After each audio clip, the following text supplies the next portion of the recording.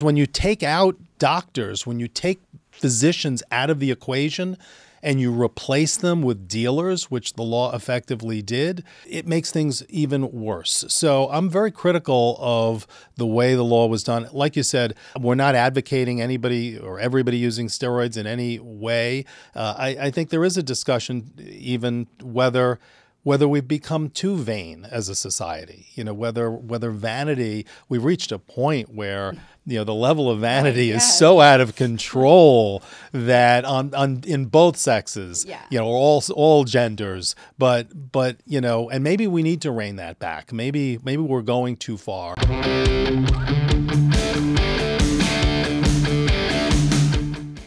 Thank you to BetterHelp, that's Better H-E-L-P, for sponsoring this episode of the Dr. Gabrielle Lyon Show. In today's world, mental health is more impactful and important than ever before. We live in a world that is fast-paced. Everything is going for our attention. There's social media, which of course can be valuable, but also can really send us down a nasty rabbit hole.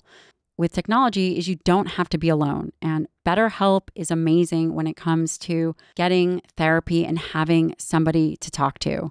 There is BetterHelp online therapy, which means you don't actually have to go anywhere. It's online therapy that offers video, phone, and even live chat only therapy sessions.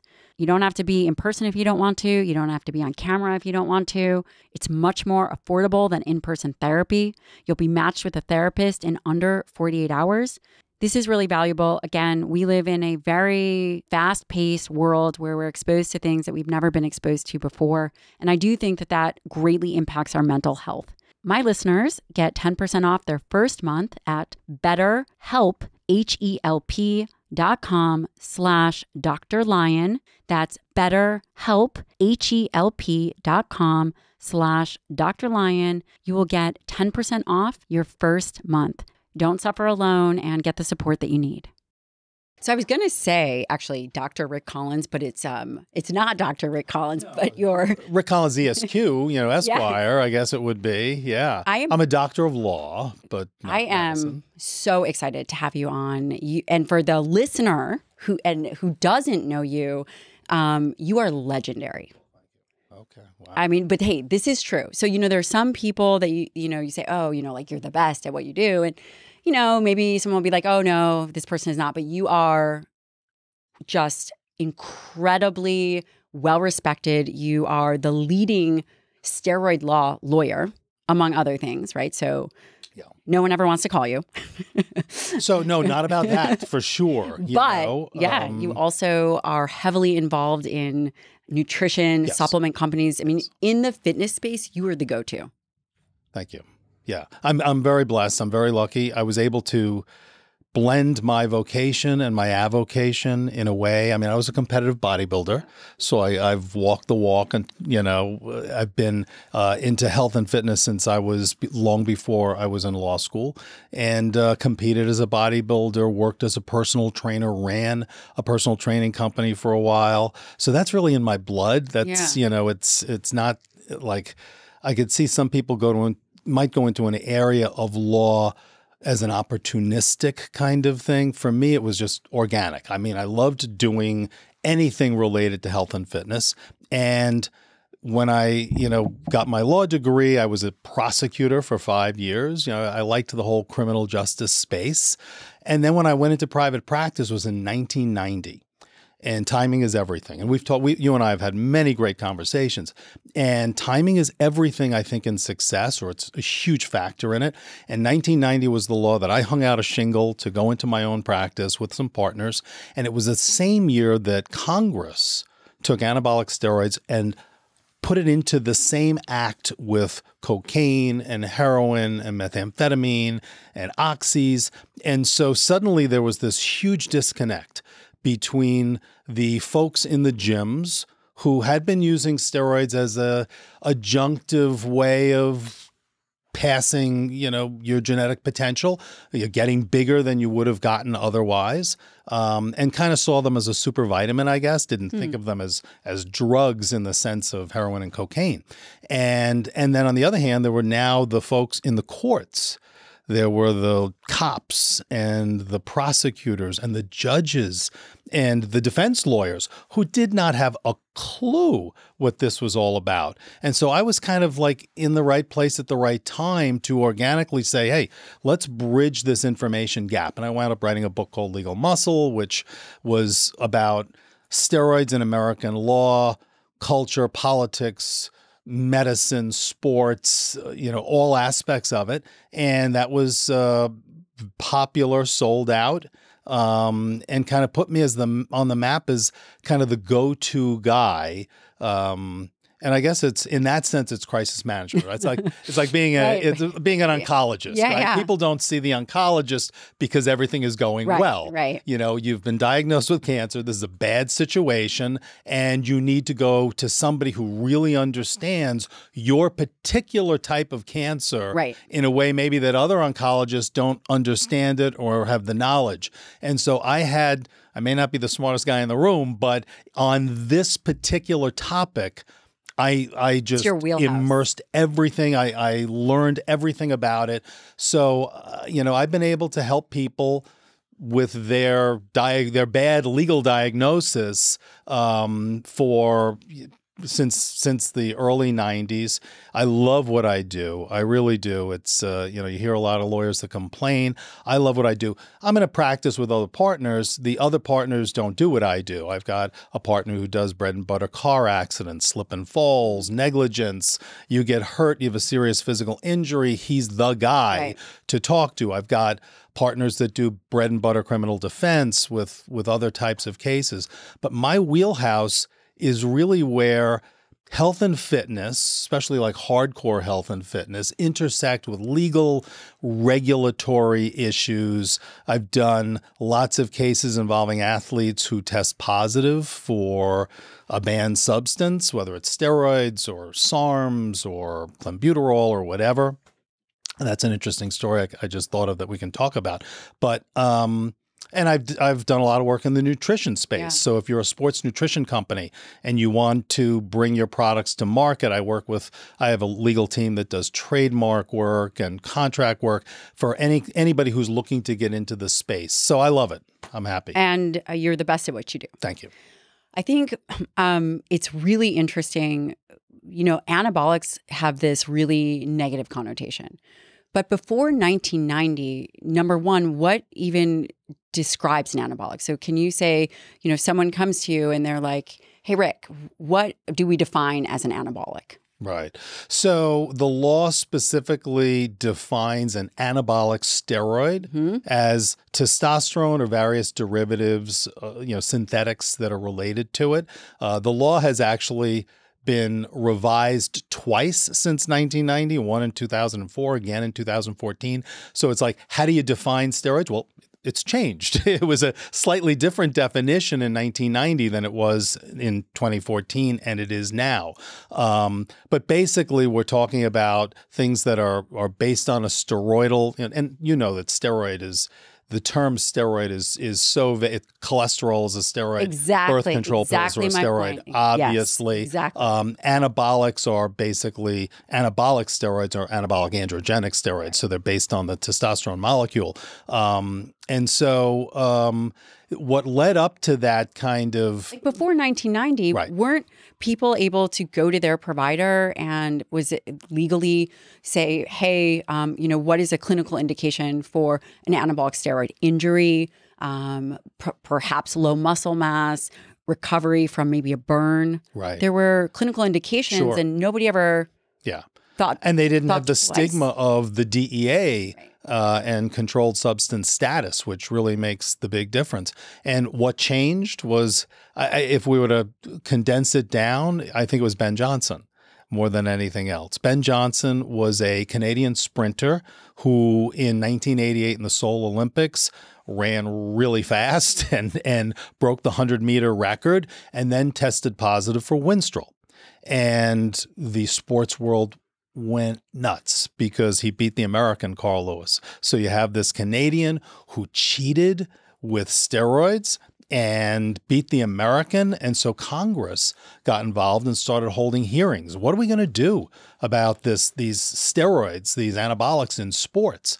And they looked at who's using and what's going on, and they decided that the way to deal with steroids in sports was to make them into the same, put them in the same act with heroin and cocaine and other drugs of traditional drugs of abuse, kind of like the orange in the apple crate of the Controlled Substances Act. It's the only hormonal substance in it. Listen, I think it's so odd, which is why I wanted to bring you on to talk about it, because anabolic steroids gets a hugely bad rap, Sure. even though there are clinical indications for this substance. And not only that, testosterone is also naturally produced in the body. Just saying. 100%. And I think that it's really interesting that you would put, that the Congress would put testosterone derivatives in the same category as heroin, Right. methamphetamines, Right. and cocaine. Yes. It's all in the same act. Different tiers, different levels of categorization within it. There's 5 categories of controlled substances, but within the schedules. But yeah, it's being treated the same way. The DEA can arrest somebody for the unprescripted possession. So like 1 tablet of Anavar, if it were to be found on somebody who didn't have a prescription, that's a federal crime. And that person could go to jail. And in some states, it's actually a felony because state laws followed the Congressional Act. And so some states made it a felony to possess any amount of a controlled substance, including an anabolic steroid. So Louisiana, for example, it's a felony. One D-ball tablet, and you can be prosecuted for a felony. So I think probably it's the only drug that is in the Controlled Substances Act, not primarily because of what it does bad for you, but because of what it does good for you. Tell me more. And that is, it makes you potentially run faster, jump higher, hit harder, perform better. And in a sports ethics kind of category, that's problematic, because the idea is if you choose to use steroids and I don't, and we're competing against each other in the same sport, it has a coercive effect on me in order to compete. Now I have to do something that maybe I didn't want to do. And so that ethical issue just stigmatized and poisoned testosterone and all the other anabolic steroids. And it continues to this day. It does. And a lot of that stigmatizing effect has been heaped on by those who want to stigmatize it. So like anti-doping authorities, they don't want people using steroids. They don't want athletes using steroids. So one way to do it is to try to stop them, to discourage them by either what they originally did was the American Sports Medical Establishment initially tried to convince athletes that steroids don't work. It's all, placebo effect. Athletes were smarter than that. I mean, that was an idiotic approach, because, when you say something that's so patently ridiculous, you lose credibility on other things, including real side effects. And obviously, there are side effects to anabolic steroids. And by the way, there's side effects to any drug. And bingo. It's also very interesting that as a medical provider, physicians can treat diabetes, obesity, utilize drugs that perhaps have a very big impact and perhaps a negative impact. Right. But anabolic steroids, again, as a provider, and we'll talk about what is the potential for a provider to, what is legal versus not legal. There's a lot of, I don't want to say what's the word, red tape, but you can't legally, it's considered non-ethical or do no harm to prescribe something that, by the way, you mentioned, why would someone take an anabolic steroid? Improve performance, recovery, perhaps even osteoporosis or, muscle mass issues. It just seems a little counterproductive. But you said something that I think is really important. You're talking about it from a elite athlete, Olympic athlete standpoint. What impact does that have on the general population? Right. So, and that's really the bait and switch of it all, right? Because the law was enacted to stop athletes in competitive sports from using steroids. Okay. I mean, I can think that there might have been other ways to do it, drug testing in the sport, et cetera, Right. ways of addressing specifically athletes and what they do. There was a time years ago that too much caffeine would be would get you thrown out of the Olympics. You would be labeled a cheater. You would test positive if the caffeine content in your urine sample was over a certain amount. I think it was maybe the equivalent of like 5 cups of Starbucks or something. So 5 cups of coffee. You mean my routine morning? Yeah. No, So you're kidding. Yeah. So, but that's the point, right? Yeah. Because okay, an athlete can be held to certain rules in sport, but why are you or I held to, if I want to have 20 cups of coffee, that should be my body, my choice of what I want to do with it. So rather than letting sports police steroid use within and doping issues within athletics, they kind of took the easy way out by saying, all right, let's just criminalize it for everybody. And the reality is, as you know, that the vast majority of people who are using anabolic steroids non-medically, not prescribed for hypogonadism or whatever, Right. but using it for cosmetic purposes, that's 80% of the body of folks that are using it based on studies. And I was involved in a research project a few years ago. And that's what we found. And it's been confirmed in other studies.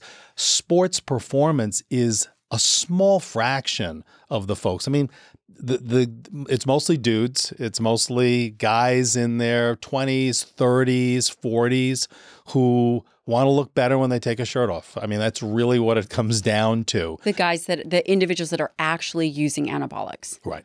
It's what I'm hearing you say is it's used for more vanity purposes Sure. to put Yep. on muscle mass, lose Yep. body fat. Yep. And you were saying like you could drink 20 cups of coffee and smoke 20. You could actually drink 20 cups of coffee while probably smoking a cigarette. And eating at a fast food restaurant to give yourself a type 2 diabetes. And then Yep. potentially elect to have a rib removed. Yes, To you can have do a that. smaller waist. Right. Yes. However, an anabolic agent, right, that would potentially be used for vanity, obviously non-prescription, is now in the same category as looked at more like heroin. Yeah. like heroin. Yeah. So and I've made the analogy very often to cosmetic surgery procedures, right? So Which, by the way, has a risk of death. bingo. Yeah. Like people have died on the liposuction table. An immediate risk of death. Yeah. Immediate risk of death and also risk of all sorts of terror. I mean, you just look up, bad breast implant issues and you'll see all sorts of horror stories. Even Botox and, everything can have potentially serious adverse effects. But we allow that. I mean, it's ironic, right? So a guy wants to get more muscular. So he goes to his doctor and he says, I'd like to use anabolic steroids. Would you prescribe me a course of anabolic steroids? I want my chest and arms to be bigger. Doctor says, absolutely not. That's a felony for me to do. Right. Get out of my office and never come back. Right.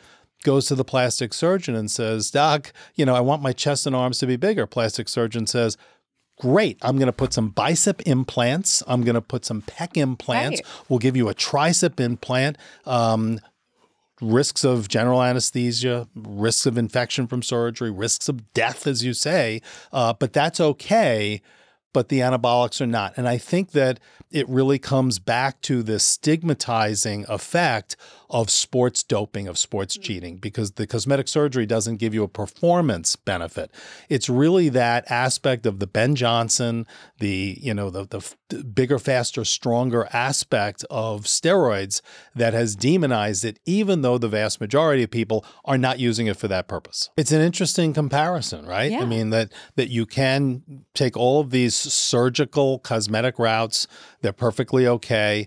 Look, there are risks of surgery, but there's risks of anabolic steroid use. Absolutely. Certainly. There's absolutely risk we for should anything. minimize them. Obviously, there's potential cardiac risks. There's, short-term and potential long-term risks. And the devil's in the dose, right? The old saying in medicine, right. Yep. The difference between a medicine and a poison is the dose, right? So 200 milligrams of testosterone a week, maybe good for maybe a lot of people, a lot of men of a certain age, right?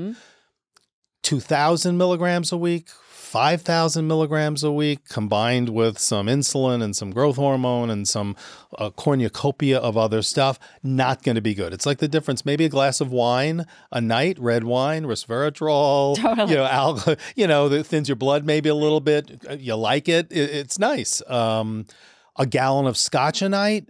And, and when we've presented steroids to the public, we've never addressed that sort of dosing moderation issue. We always look at it as if it's, super physiologic doses of the highest level, and so you're going to get sick. That's like saying, don't take a glass of wine because your liver's going to rot out. Well, no, that's right. You're extrapolating the worst possible, highest dose amount to everybody, and that's purposely done, I think, by those who don't want people to use anabolic steroids. Why do you think that, why do you think that would be? And listen, I'm not saying everyone should be on anabolics. We're not even having that conversation. Right. What we're having is a very transparent conversation about there were things in place that actually, I believe this affects the medical community.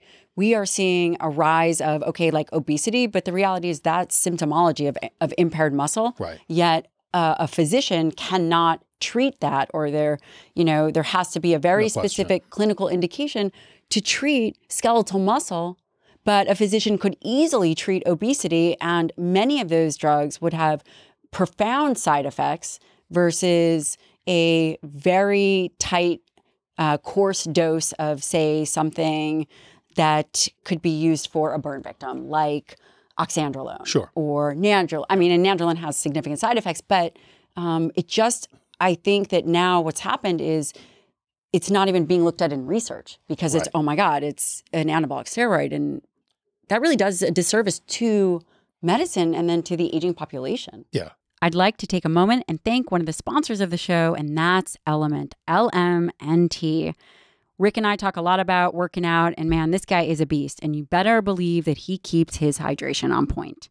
Well, speaking about hydration, I want to tell you about Element and their new holiday flavors, which include chocolate caramel, and I hope that they keep that on there forever because it's amazing. It has 1,000 milligrams of sodium, 200 milligrams of potassium, 60 milligrams of magnesium, no sugar, nothing artificial, no gluten if you care about that kind of thing. It's absolutely amazing. It is formulated to help anyone with their electrolyte needs, and it's suitable for anyone following any kind of diet. Can't go wrong, whether it's keto, low carb, paleo, low fat, high carb, you name it, it's got you covered. Element can help eliminate headaches, muscle cramps, fatigue due to symptoms of electrolyte deficiency. Head on over to drinkelement.com/Dr. Lyon. That's drinklmnt.com/Dr. Lyon. They offer no questions asked refund, and you will get 8 single serving packets free with any Element order. Yeah, there's no question. It's put the handcuffs on doctors in ways that really, and I've spoken before, often and written about the idea that the Anabolic Steroid Control Act, I mean, that's the word control, to control things in the 1990 law, actually completely took control away because it ballooned the black market. When there's demand, what happens? There's going to be supply. So when you took the doctors, like you said before, you could go to a doctor and get a course of anabolic steroids potentially prior to 1990. When you took doctors, pharmacists, pharmaceutical companies, all out of the equation by making this into a drug in the Controlled Substances Act, you filled that gap. That void was filled with black market dealers, underground labs. That's really what the market is now. What Totally. The steroid market in America now is basically people who I've represented countless underground lab guys. And what they do is they import raw steroid powders from China, and they school themselves in the production process, and they esterify these drugs into oil-based liquids, and they put a home printer label on them, and they sell them on Instagram. And so that's the current steroid market, but there's no physician oversight. There's no FDA quality control. Is there potential contaminants? Is it underdosed, overdosed? Right. What is the quality control of somebody doing it in their kitchen? I think it's scary, and it is. But ironically, it's the law that created this, right. or at least exacerbated, because when you take out doctors, when you take physicians out of the equation, and you replace them with dealers, which the law effectively did, it makes things even worse. So I'm very critical of the way the law was done. Like you said, we're not advocating anybody or everybody using steroids in any way. I think there is a discussion even whether we've become too vain as a society, whether vanity, we've reached a point where, the level of vanity is so out of control that in both sexes, all genders, but and maybe we need to rein that back. Maybe we're going too far, and really, what is that extra half inch on your arm? Really, right. Is that really where you should be focused in life? And those are valid discussions to have, and maybe we should spend more time with who we are on the inside and not be so conscious of every little wrinkle and every little, right. love handle or whatever. And maybe part of that comes with maturity. Part of that comes with some insight over time. But on the other hand, if we do allow all these vanity procedures in medicine, right. Why are we selectively disallowing this, but allowing all those other things, which is, as you pointed out, some of them have higher risks right. and potential immediate fatal risks. So, I think there really needs to be some reevaluation of the existing model. Do you think that will happen? I mean... So it's funny you say that. You just happen to be on the board of a reevaluation. It's... I would have said no probably a few years ago. And people have asked me that because, look, I represent a lot of people in the steroid industry, the oncologist, the legal oncologist, right? When the feds come into the house and they're executing a search warrant and they find, 10 kilos of raw steroid powder and all of your glassware and your label maker. And so now, this is not a good situation, and you're going to call me on the phone as sort of the fireman to come in and try to spray the house down. And I've been doing that for a long time. And so a lot of those clients will say to me, many of them don't believe steroids are as dangerous. They don't believe some of the narratives, and some of them may minimize the side effects for sure. Some of them are aware and are very careful about, mitigating some of those side effects. But they've asked me for 25 years, I've been listening to, Rick, when is the law going to change? I'm not a federal drug criminal. I'm not like a heroin dealer. Yeah, I'm using steroids and I'm selling steroids to other people who, want to look better. Who am I really hurting? Government obviously has a very different perspective than that perspective. But there really, for years, I would have said there's really no contingency. There's no coalition of folks that would be advocating for the legalization of steroids. Unlike marijuana, for example, where there was a very strong movement which has borne fruit over time. And now we see these major changes where we're much more tolerant of marijuana, but no less intolerant of anabolic steroids. Very interesting. So I probably would have said we really just don't have, the lobbying power or clout or credibility to get anywhere. It's interesting that it's kind of changing, and the politics makes strange bedfellows, they say, right? So the hope potentially for some relaxation of the laws on testosterone is the LGBTQIA plus community. It's the trans community, because the trans community as it has become more of a powerful lobby in America, particularly those who are assigned female at birth and who are looking to either transition to male or just to become more masculine along a non-binary spectrum, can be prescribed testosterone to affect those changes in phenotype, right? So under the theory that it's got to be a disorder because testosterone is a controlled substance, so it's got to be prescribed for disease, right? The disease is gender dysphoria. In other words, I'm born in this woman's body, but I'm a man, or I'm not a woman and I want a squarer jaw, I want broader shoulders, I want a more muscular chest and more muscular appearance. Maybe I want to have some beard growth.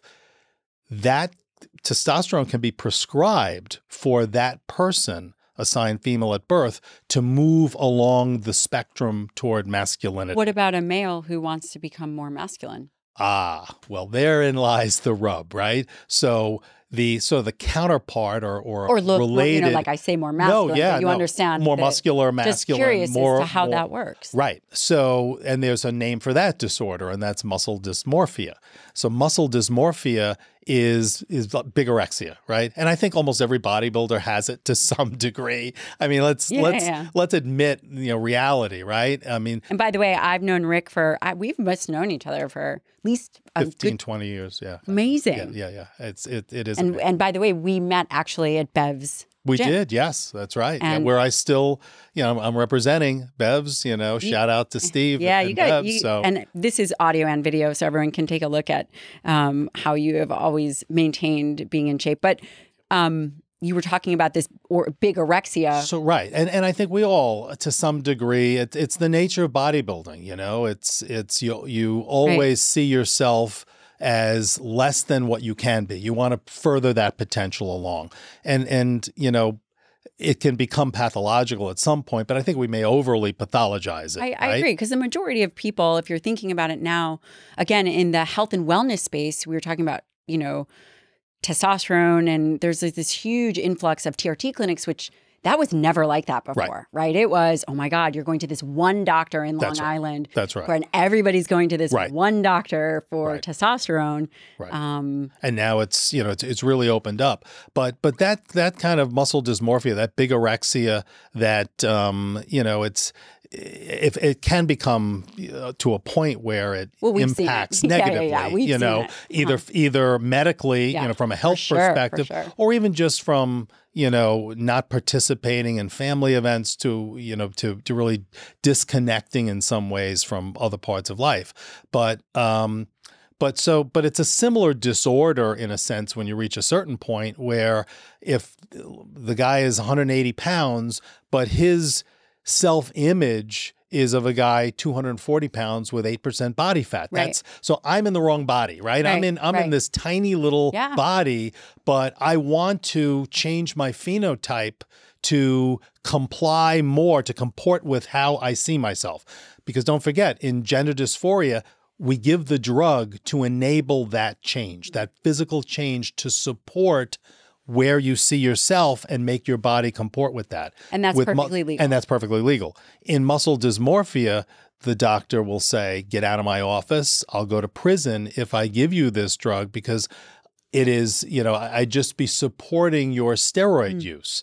So the person born female who wants to transition to male to look more masculine can be prescribed it. The guy who says, I just want to put on 10 pounds of muscle, 15 pounds of muscle, so I feel more like how I look more like how I feel I should look, that there's no option for that guy at this point. So that, the doctor can say, well, you can get some pec implants and bicep implants.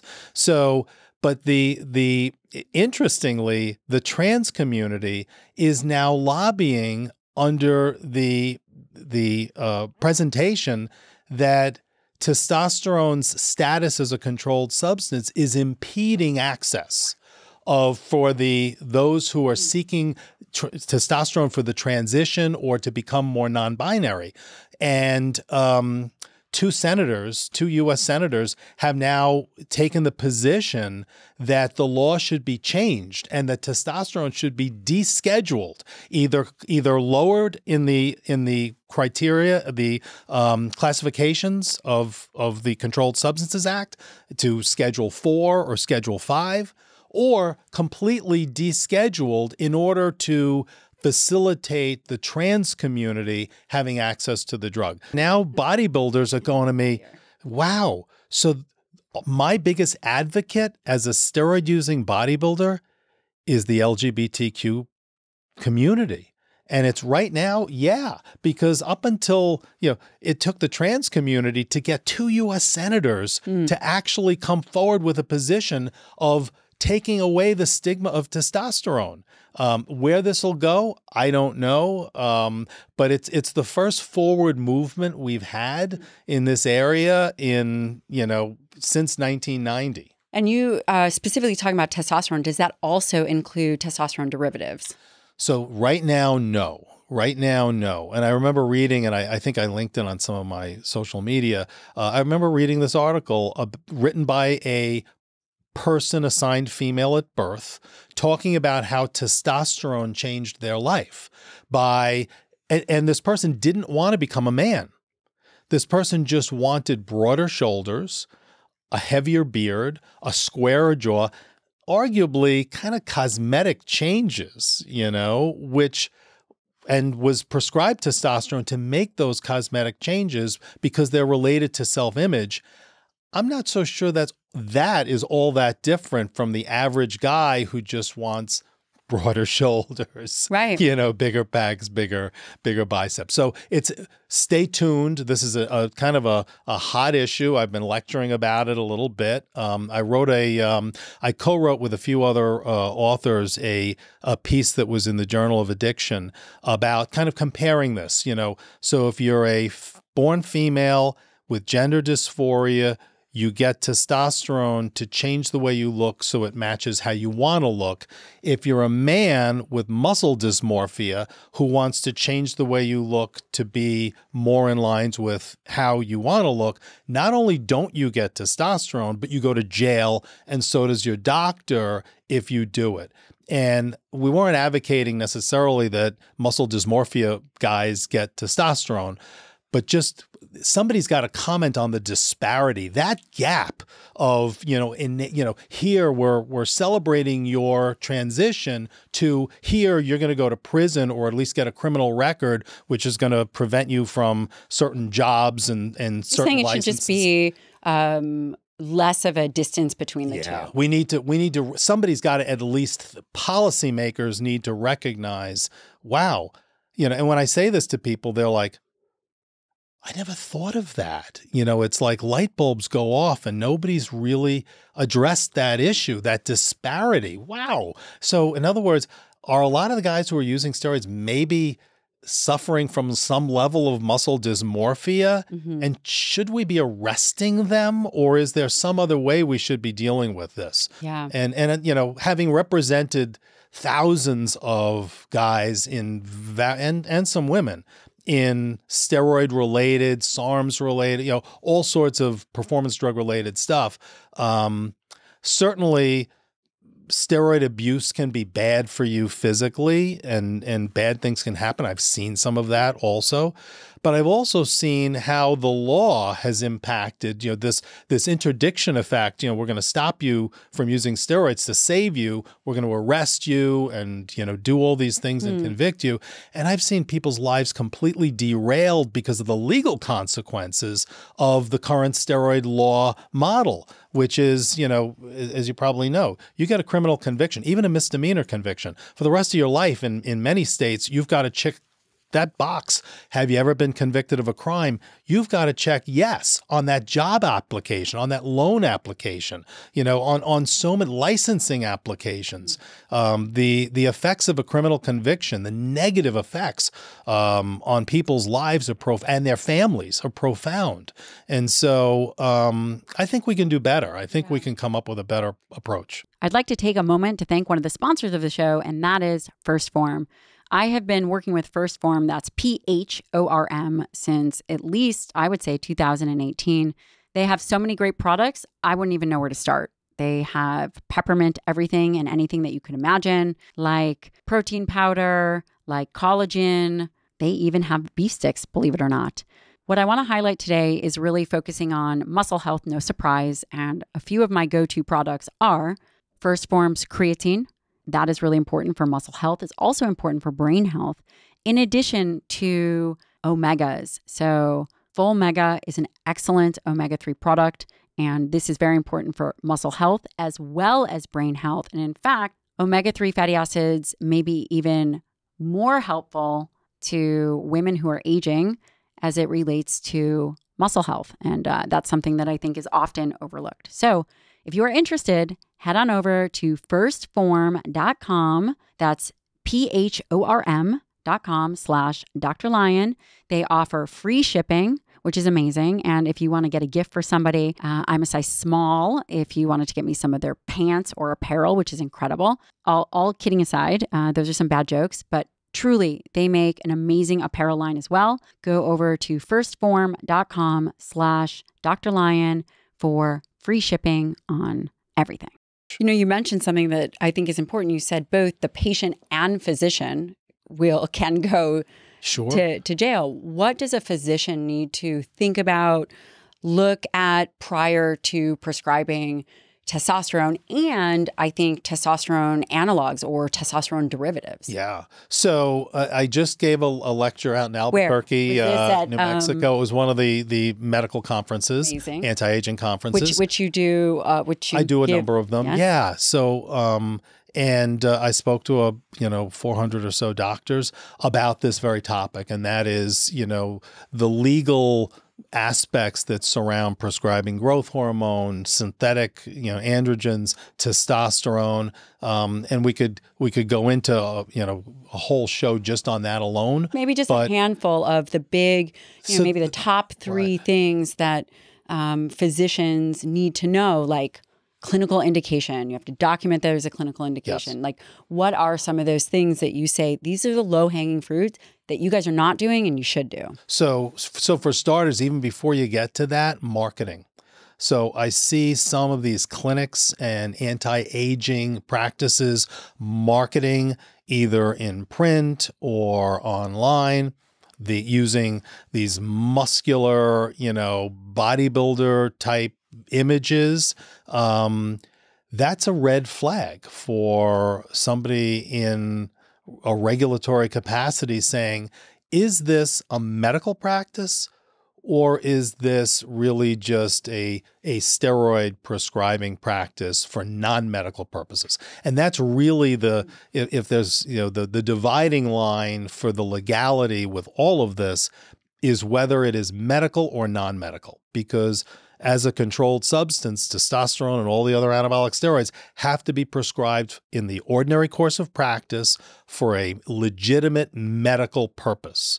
And, bigger jack, another 20 pounds on your bench press or another half inch on your biceps is not a medical reason. But you can inject Botox for wrinkles. Absolutely. Cosmetically fine, but Botox is not a controlled substance. So that is what the controlled substance status that was heaped on steroids in 1990 does. So that's the limitation. So when doctors think about prescribing, they really have to think about whether this appears to be a medical or a non-medical purpose. So some of the things that happen, marketing is one, who your patients are is another. If you've got athletes, if you've got 20 and 22-year-olds, if you've got, and sometimes I see like cops and firefighters find out that there's a doctor who's prescribing testosterone and some other stuff, and suddenly the waiting room is filled with a bunch of bodybuilders and,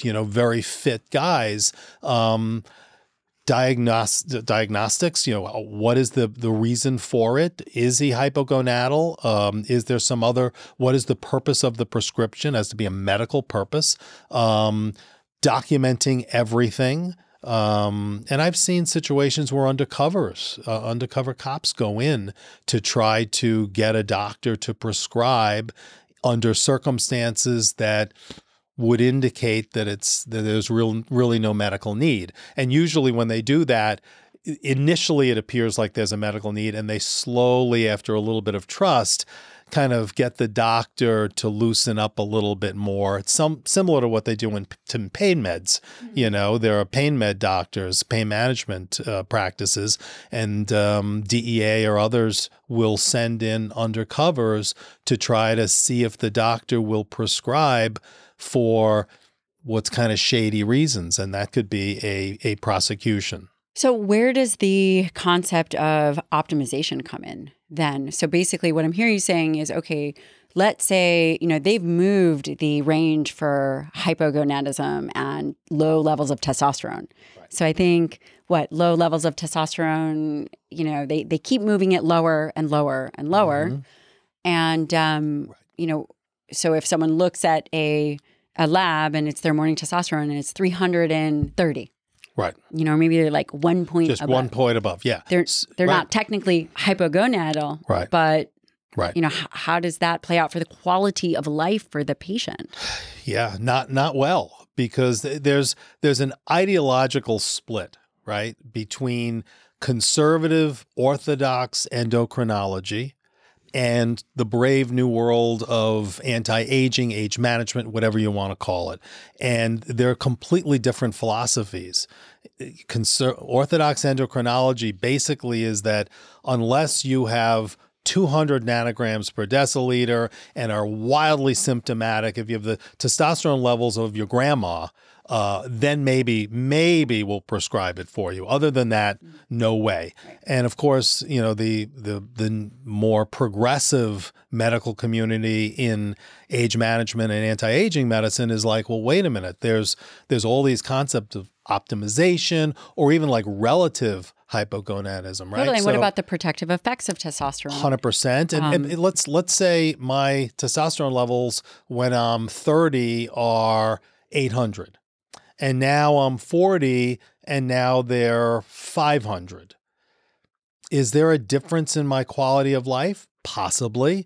And now let's say they're, 350 at 50.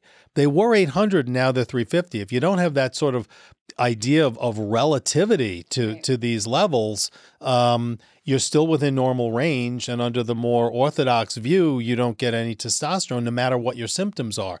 So I think, we've talked about this before. Most doctors get no training on anabolic steroids in medical school. How much time were you introduced in medical school to testosterone and anabolic steroids? Not at all that I know of. Yeah. I have friends who are nephrologists. I have friends who are all areas of medicine. They ask me questions, and that's kind of a problem. And my experience, even with endocrinologists, is that they don't know all that much about testosterone. They know more about estrogen, certainly estrogen replacement. They do a lot of, and thyroid. Most of them do lots of thyroid medication, but less so in testosterone. And so that's, I think, given the supply and demand aspect to why we have this rise in these clinics that are more forward thinking in terms of, well, wait a minute, just like women's estrogen levels drop, men's testosterone levels drop. So how do we reconcile? How do, the two kind of philosophies of medicine, how does that get reconciled? In terms of legality, right? Legally. It's still not, clearly. So, and I've represented physicians in the category of the age management physician, some of whom maybe went a little bit too far in some of the red flags that we talked about, maybe, started doing things that were more questionable, some not, who wound up in front of medical licensing boards. And guess who's sitting on those medical licensing boards? The orthodox endocrinologists. So you're sitting there in front of 3 endocrinologists, and the doctor is being questioned, and they're asking, well, you're an emergency medical physician, or you're trained in, podiatry, or whatever it is. What made you think that you could make a practice out of doing what we do? We are the hormone people. We're the endocrinologists. What made you think of, well, I learned a lot in, anti-aging classes I took, and I got a certificate, and that didn't fly well. So we still have kind of a collision course. And the way to avoid, I think, is to be selective in terms of patients, to be careful in terms of doses.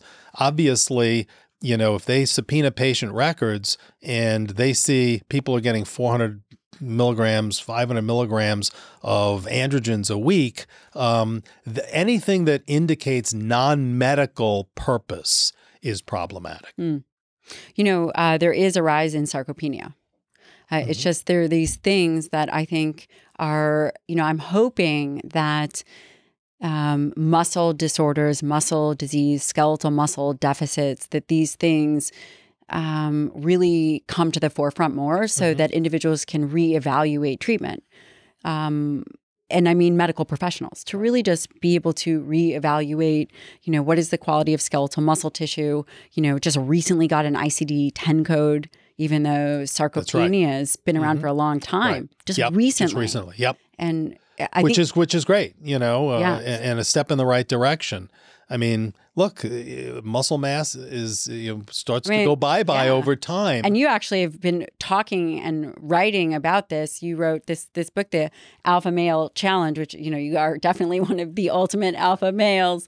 And, you have been so successful and so capable your whole life that it's interesting. All these conversations that you're seeing now as it relates to nutrition and fitness, you've been kind of talking about this for decades. Yeah. So, and that really goes back to those studies that first identified the generational decline in men's testosterone, as you know well. The idea that our grandfathers, as dudes, our grandfathers' testosterone levels on average were higher than our fathers. And our fathers, on average, were higher than ours. So we're having this generational decline, even separate and apart from sort of the individual decline after the age of 30, and it starts to go down your own individual levels. But as a generation, our testosterone levels are going down. And what can we do to kind of combat that? And how do we get our manly mojo back? And that was really, I co-wrote that book, Alpha Male Challenge. I guess we were working on it 15 years ago to address that issue. How do you get your alpha back? And is it okay? And it was kind of, the book was sort of like how to be an alpha male without being an asshole. That was essentially it. Alpha in the best sense of it, in the sense of, courage and bravery and resilience and, overcoming obstacles and all the good aspects of it, which unfortunately, the American Psychological Association now, with its position that traditional masculinity is toxic or harmful, kind of misses the point. I mean, there's so much good of it. And we were going to do an alpha female challenge eventually, but what we found was I think that's a great idea. Well, what I found was that so many women contacted me, having read the book, The Alpha Male Challenge, and said, well, this applies to me, and I'm following, it's a 10-week program. I'm following your program, and I feel great, and it's really making changes, and it's about, there's a nutrition aspect of it, and my nutritional philosophies are totally on point with yours. We could talk about the importance of protein intake in the diet, the value of meat in the diet, the difficulties of following a vegan diet. And of course, there's a training component of it, and we have cardio stuff in the book. But the core is resistance training, and that's really close to my heart, close to your heart. The importance of resistance training when we talk about sarcopenia, when we talk about osteoporosis, osteopenia, especially for women. You got to hit those weights. You got to push the weights, and not the pink dumbbells, not the 5-pound. Hey, don't judge my dumbbells. No, just kidding. I don't have pink dumbbells, but I know you don't. I've seen you train. So no, you're the badass who's out there doing it, and you believe it, and you've walked the walk like I have in this. So yes, diet, resistance training, and I was a psych major undergrad. I didn't know that. Yeah, so I came from that background. I was going to be a psychologist, and then I wound up getting a free ride to law school. I did very well academically. By the way, did people always underestimate you because you were kind of like the jock? So I'll tell you that story in a minute, but the the other component to the book was really attitude. And that was really where I wanted to do something that talked about kind of applying the same principles that we apply to bodybuilding, which is stressing and growing from that, from that stress to sort of like growing your attitude and your character. And so we even had like this idea that, nothing grows in a safe space, even before there were safe spaces. Right. The idea that, you need to be stressed, you need to, have resistance, and you need to overcome that resistance. And that's how you build resiliency. Resiliency is built by overcoming adversity. If there's no adversity, you never grow. Nothing grows in a safe space. You need to have challenge. And that was sort of like the alpha male, the challenge aspect was about challenging yourself, finding ways to go beyond your comfort zone, to force yourself out of it. And I've done, back at the time that I wrote the book, I was getting a little queasy with heights at some point, and I've never had it before. Jumped out of a plane. So so I just said, you know what, I'm going to do this. Yes. I did it for charity because I figured you do it every year now or something. I wound up getting my skydiver's license and stuff because whatever terrifies you is what you need to do. Thank you to one of the sponsors of the show, and that is Inside Tracker. To live your healthiest, longest life possible, you really do need to understand what is going on in the inside. And hey, take a look at Rick. Rick Collins is just an absolute beast of a man, and you better believe he's on top of his health. Go to insidetracker.com/Dr. Lyon. Are you ready? They're offering $200 off Insight Tracker's Ultimate Plan, or 34% off the entire store. This is extremely generous of them, and I really appreciate it. Insight Tracker provides personalized health analyses, clear recommendations, plus an action plan. Insight Tracker can also calculate your biological age, which, by the way, I am 25, in case you are wondering, the rate at which you age compared to your chronological age. So go over to insidetracker.com/Dr. Lyon for $200 off their ultimate plan, or 34% off the entire store. This is for a limited time only. I really do think that blood work is so valuable. This eliminates the friction to getting it, and it allows you to be more in control of your own health. What scares you the most? And I talk to people. Have you ever done a skydive? No. Okay. So are you afraid of doing one? Yes. Okay. Perfect, because you're the one who needs to do it. Absolutely not. Hard pass, zero chances. I'm telling you that there are people who are like adrenaline junkies, and they do a skydive and they're like, yeah, this was great. I want to do it again. And it's nice, but it's not like a game changer. If you are terrified, if you are absolutely terrified of doing it, and you do it, it'll be rough. I'm telling you now, it's 20 minutes coming up to altitude. The side door of the plane is open. You're looking out at the horizon, the curve of the earth, and out you go into the void. And you have to say, before you go out, you're sitting there, and I've done it both standing and sitting. As a bigger guy, they'll usually want you to sit, because if you freak out, you'll try to not get out. But you actually have to say at that moment, look, statistically, this is going to be fine. I mean, it is. It's statistic. Really? Yes.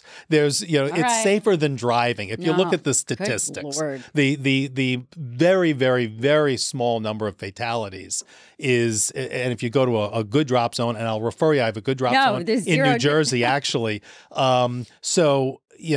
Yes, it's going to be okay. It's going to be fine. But in that 1 in a million chance that it's not okay, you're going to be splattered across the horizon. You just say, F it. And you just, it requires almost like a release of everything. And you just go out there. And when you land safely, which you will land safely, I guarantee you will land safely. When you land safely, because of the level of terror that you had about it, you will feel like you have kicked death in the nuts. Like you have a feeling of this almost like, inhuman, almost immortality, that in your mind, it was certain death, and you have transcended death in this incredible way. And that feeling of empowerment, I'm telling you, that feeling of empowerment will stay with you forever. I highly recommend it. Trust me. Think about it at least. Don't say a hard no, because the more afraid of it you are, the more you'll get out of it. But so the book is about doing things like that and finding the way to challenge yourself, because that's how you grow. You only grow when you challenge yourself. Totally agree with that. And to get back to your question about and also, by the way, I don't want to miss the opportunity to hear about testosterone in women. Yes. So the when you ask, underestimating. So I had been competing in bodybuilding in college. And by the way, people should know you're like 6. How tall are you? I'm like 5'11". Yeah. Everyone is right. But in my mind, you're like 6'4". But thank you. Yes. You're like I have large. I guess my width, implies more height. But you're actually like kind of a larger human. Thank you. Yes. And I'm just curious, did people, you show up back when you went to law school, by the way, on a full scholarship? Yes. People are like, but nobody really knew that. So I started law school, and I was, looked kind of like, big muscly guy. And there are assumptions that people make. Back then more. I think it's changed now, and there are more fit people in law schools and medical school. But back then it was very rare to have somebody who was spending a lot of time in the gym in a law school, and they didn't know what to make of me. And so I think there was this idea that, he's probably going to drop out. He's going to fail out in the first semester. He's never going to make it.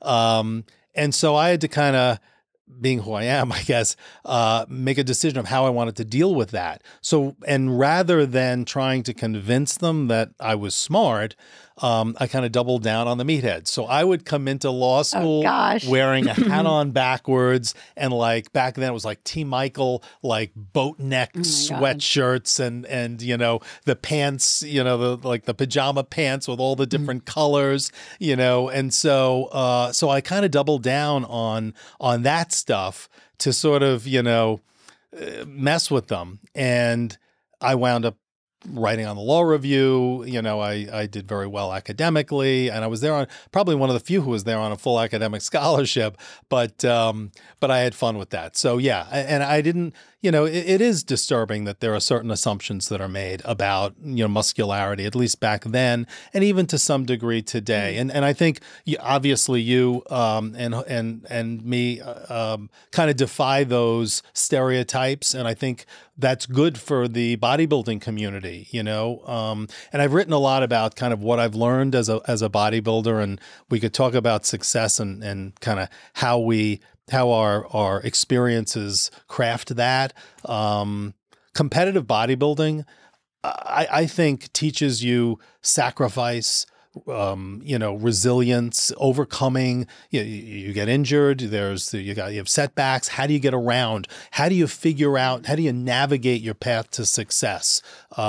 Discipline, consistency.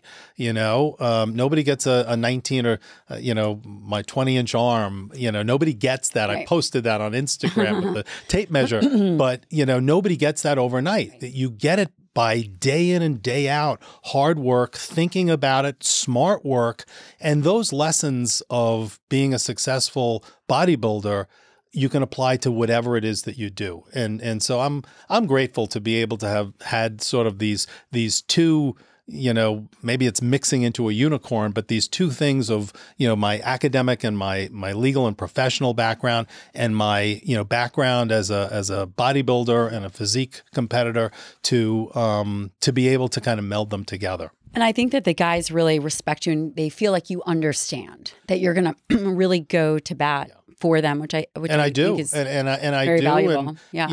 It's funny, a lot of, and I've said this recently on social media, sadly I do represent some of my friends who get in criminal trouble, but more often my clients become my friends. And so my social media following, if you looked through it, I'll sometimes see it, and I'm like, I'll see so many guys, and yes, we talk about law, and I'm I work super hard, and I won't be outworked in my defense of people. Still, even to this day, practicing for how long? 100% since Well, I 1990 is when I started my practice, but to this day I work. I will not be outworked, but it's kind of cool that my clients will also want to talk to me about training and nutrition, and so I can relate to them. I mean, there are so many of my clients are like similar to the guys that my training partners, or people I would ask to spot in the gym.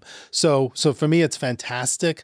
And yes, I think they understand that I'm not a lawyer who's judging them in some way or not understanding. There's a great connection. So I love what I do. And we also represent a lot of companies in sports nutrition. And so a lot of those people, we can hang out and discuss, nutrition, training, all of the stuff that you and I think about outside of our professional lives. Yeah. I love that. And actually you do have that reputation. Everyone is pumped when Rick's around. In terms of women, we talk a lot about testosterone in men, but what about testosterone regulations in women? And, it's interesting, if you look at the labs, again, the range is huge about the low end to the high end of what is normal for a female. Right. How does someone reconcile that in terms of legality? Yeah. And number one, do no harm to the patient and in the best interest of their how they feel. Well, from a legal standpoint, the same laws would apply. The same restrictions would apply for women as for men. And that is a doctor who's prescribing testosterone to a woman and wants to not have a legal issue has to make sure that it's a medical and not a non-medical purpose. And I have seen women prescribed steroids or testosterone or other anabolic steroids by physicians, and their records showed that they were competitive athletes, that they were in physique, bodybuilding, wellness, whatever. Right. And that's kind of a red flag for, doctors have to be careful. Not that people who are in fitness can't need a medical dose of testosterone, especially as, we've talked about before, men who abuse steroids for a long period of time can compromise their own endogenous production of testosterone and then need testosterone. But that has to be carefully written out. And the same would be true with women, making sure that it is clearly a medical purpose and that there's nothing there that's not medical.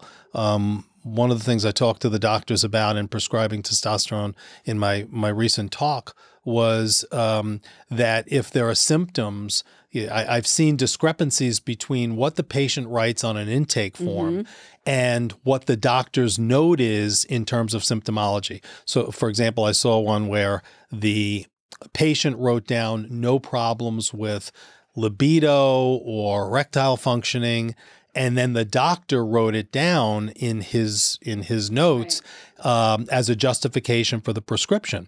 And it was a medical review that was going on, and that was cited as a problem for the doctor, that a credibility issue.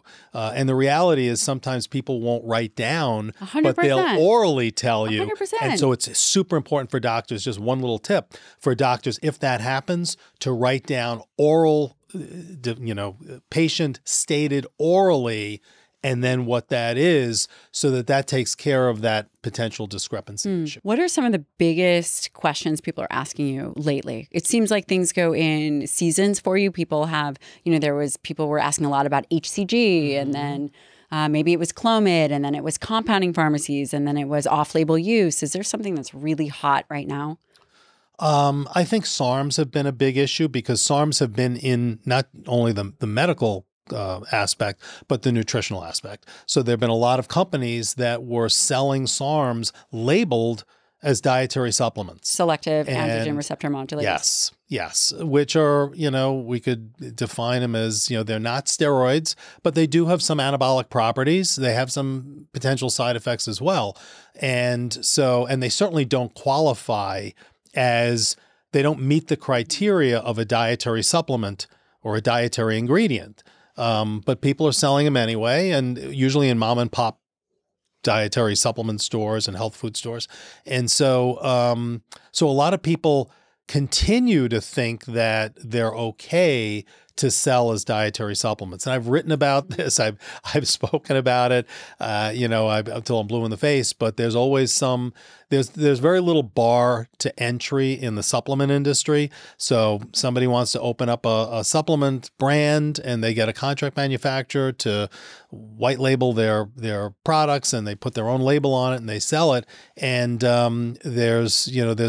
there's no FDA approval necessary for a dietary supplement product. So, so you can have these products that are on the market and a continuation of the belief that they're okay when they certainly are not okay. And I've seen all sorts of issues with dietary supplements. I represent a lot of people who test positive in sports doping scenarios, which, I had a police officer not too long ago who tested positive for clenbuterol in a major metropolitan police department drug screen. And for people who don't know, clenbuterol is it traditionally an asthma drug? Yeah, so it's a beta-2 agonist. Yeah. And in this country, we have something called albuterol. So it's for bronchodilation and asthma issues. So we use albuterol, but in some other countries, they use this clenbuterol. Still. But it's not approved in the U.S. So you can't prescribe it in the U.S. But bodybuilders have used it. There's some recent research indicating that in addition to its more traditional fat burning use, bodybuilders will typically use it pre-contest to get more definition. Mm-hmm. There's also evidence, and growing evidence, that it has anabolic properties also. So you're getting kind of the best of both worlds. Is there a reason why it was taken off the market? Albuterol has just, been the drug of choice here. So, he tested positive for it, swore that he hadn't used clenbuterol. I looked at the policy of the police department, and the policy was anti-steroid and growth hormone. So you'd be tested for steroids and growth hormone. And I remember speaking to the prosecutor and saying, okay, he tested positive for clenbuterol. Yes, we have a zero tolerance policy, she said. Okay, but zero tolerance of steroids and growth hormone. Yes, but this isn't steroids or growth hormone. I know, but we have a zero tolerance policy. So it was this circular, insane conversation. What does one even do with that? I had to try the case. I spent a week in the trial room. I wound up calling an expert and cross-examining their experts. They had the architect of the Major League Baseball, steroid program as one of their witnesses. And ultimately, he was acquitted in the trial room, which is fairly rare. But and did I had he to lose go his through job? that whole process. No, he kept his job because he was acquitted. Okay. I did my job. I won. I beat the other side up pretty well, and so he did well. And I've seen many situations where drug tested athletes can use a dietary supplement and test positive because of some trace contaminant that's in that product. I represented the #1 middleweight boxer in the world, Sam Solomon, who was an Australian boxer a few years ago, and he tested positive for methylphenephrine, which was not on the label of any of the products that he was using.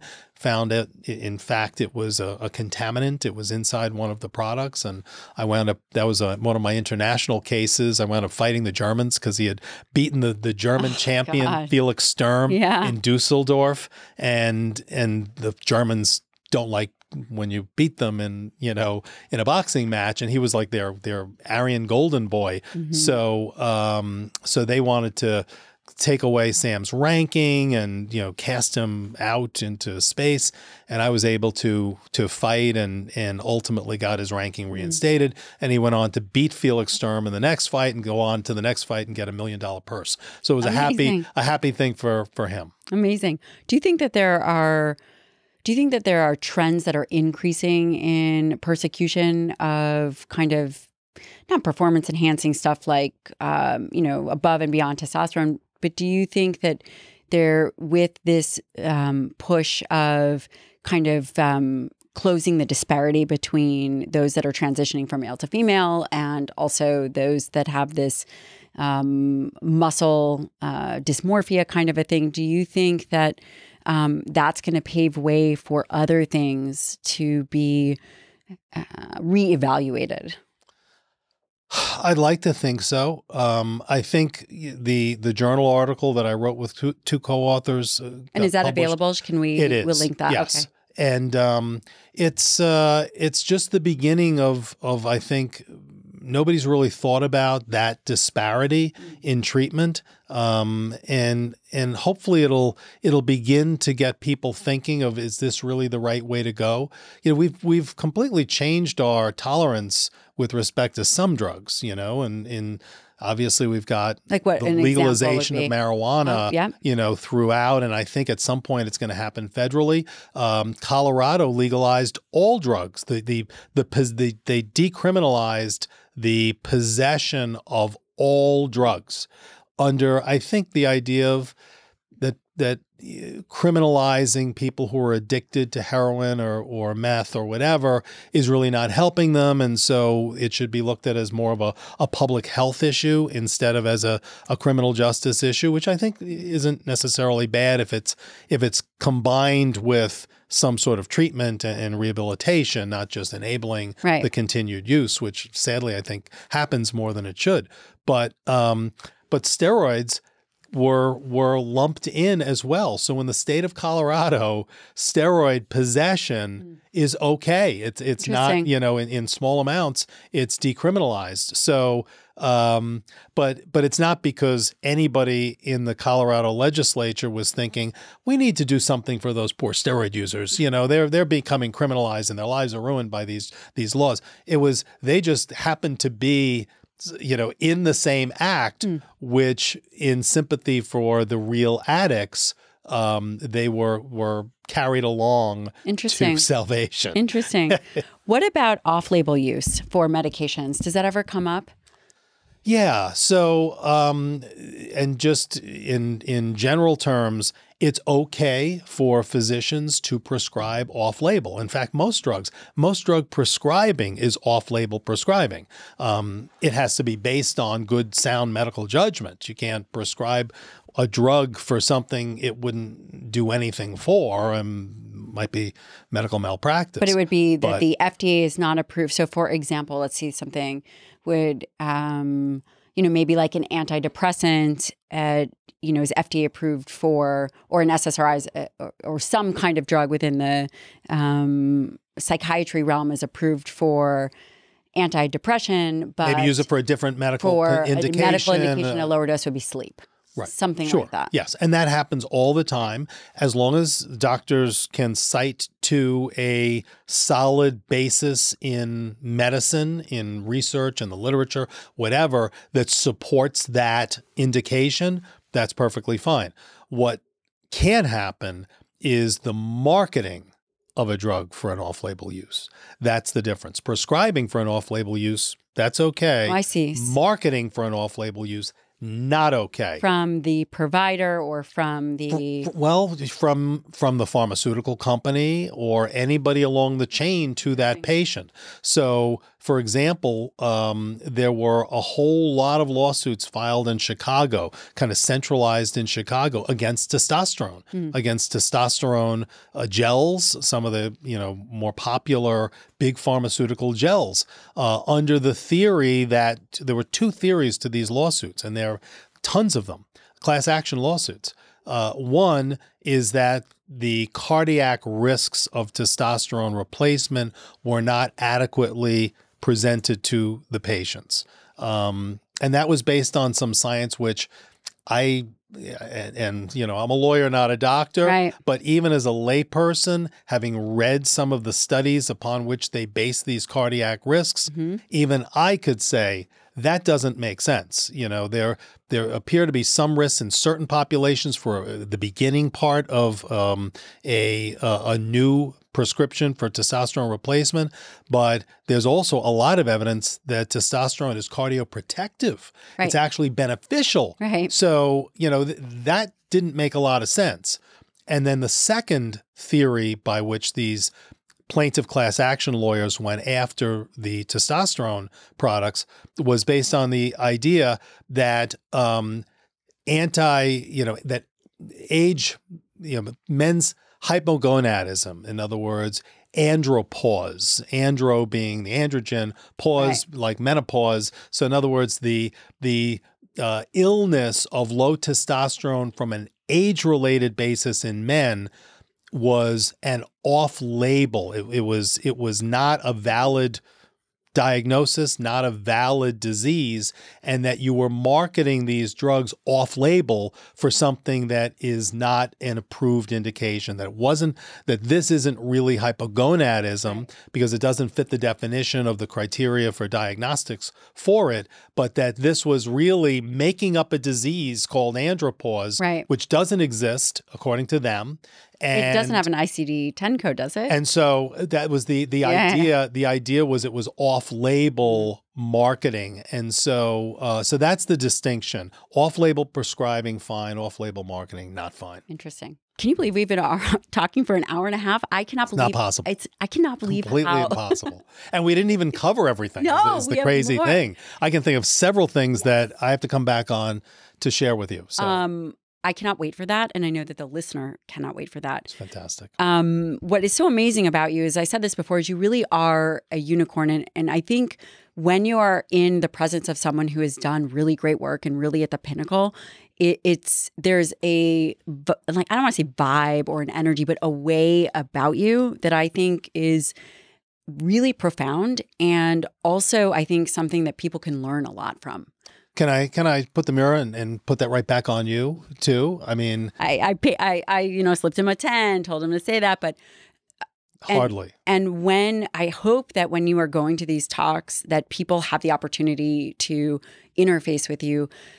It's oftentimes never about what someone says. It's really about how they show up. And you have showed up in so many ways. Like you walk in the room and everyone's like, okay, Rick is here. But it's true. And I think that there's a lot to be said for not the lip service, but the action in which and the presence in which an individual shows up. So I just want to say thank you for that. Well, you're very welcome. And I think that's just being authentic of who you are. It's easy if you're just authentic to yourself. And I hopefully people will come and see me or hear me. I'll be at the Mr. Olympia. There's like an Olympia masterclass that we're doing as part of an educational thing. So I'll be there in a couple of weeks in Las Vegas. And then I usually do the Arnold. I speak there.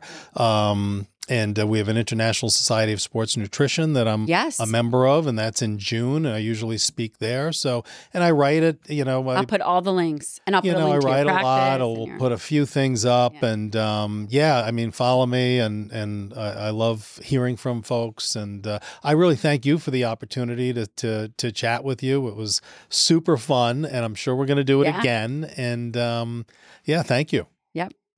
And I will talk to you soon. Hopefully not that soon, though.